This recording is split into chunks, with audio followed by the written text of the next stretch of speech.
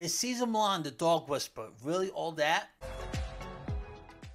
Welcome, guys. Felix from Dog Train Beyond. I'm a professional dog trainer for 13 years. Today, we're going to be doing a dog trainer's reaction, my reaction to Cesar Millan. All right, so let's jump on it right now. So you have 1, 2, 3, 4, 5, 6, 7 dogs and a llama. So how is that possible? Calm surrender is what makes it possible. Then the human practice calm, and then 2 goats, and the dogs have to disregard the goats. Disregard the smells in here. So true. In order for you to have an amazing walk. This walk becomes very spiritual, very instinctual, very loving, very smart. Because if you walk for 30 minutes like this, their brain is practicing avoidance to the environment, self-discipline. We follow our human.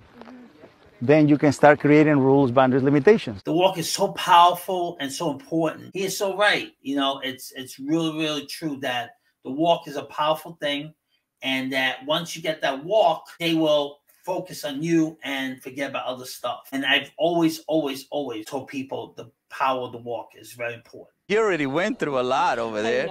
Forget about the past.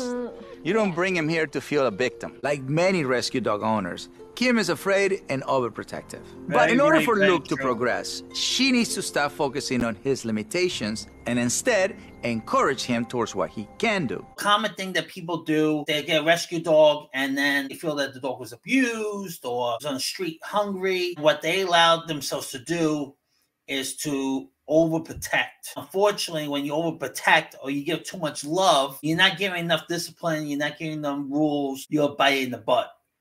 Basically, I feel so bad, and then they allow the dog to get away with stuff, and then it adds up. The message of what he was telling her was forget about the past, work on the present, and get him lined up with all the training. And I'm not saying sit down, stay. I'm talking about the limitations of what he can and cannot do. This is something I learned from Cesar, actually. Animals, plain simple, they live in the present.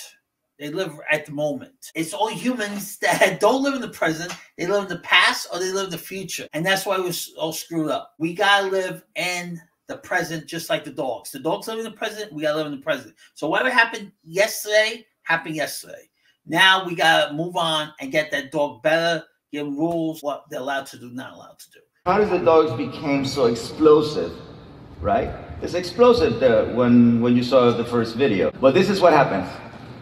You want to go for a walk? I have to stop it right there. Just give me a second. There's a lot of trainers out there that do not like Cesar. He is my Muhammad Ali. I don't think I would be doing dog training right now if it wasn't, or be successful at dog training if it wasn't for him. He is very entertaining. One thing with trainers and even people that do lectures, they are boring. You lose your audience. And I have to tell you right there, right now, he's very entertaining. He's talented. I went to a show a number of years ago. I enjoyed it. I had a great time. Talking about dog training could be boring, but he made it interesting and fun and entertaining. Yes, I do want to go for a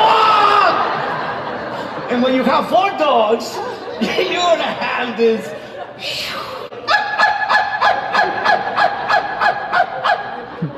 Then the humans go, stop, wait, no, stop, wait, sit, wait. That is so true. So true. The humans get the dog all excited, and then they want the dog to cut it.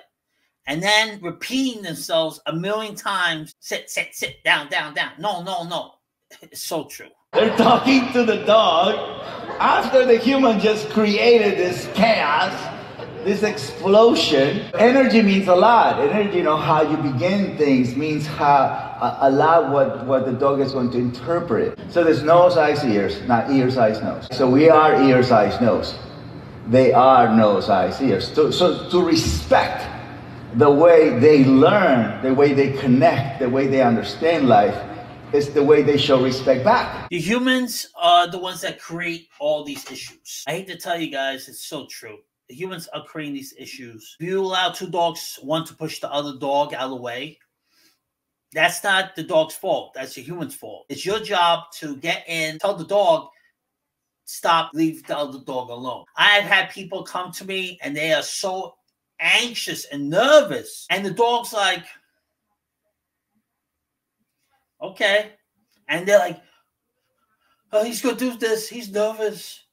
and they create this nervous dog. The dog's acting fine, maybe a little insecure, but they're the ones that are nervous. They're the ones that are freaking out. It's amazing, but it's true. You have to have calm, assertive energy. If something happens, wherever, they'll go, oh my God, the baby, are you okay?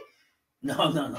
That's not going to be, that's not going to work out. You have to be calm, assertive. The more calm and the good leader you are, the better the dog is. He is so right on that. Once again, great point. Very entertaining, very talented. A lot of trainers do not like him. Their mistake is they don't have to do everything that he does. You don't have to do what he does. What you got to do is take what you like or what could be valuable to you and use it. I met him one time, and I hope to work with him training-wise. He is the man.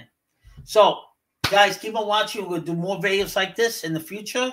And this is Felix with Dog Train Beyond. Like, share, subscribe, so that way we can offer you more and more training. But if you're having trouble with your dog and you really need help and you don't know what to do, if you're in the local area, guess what?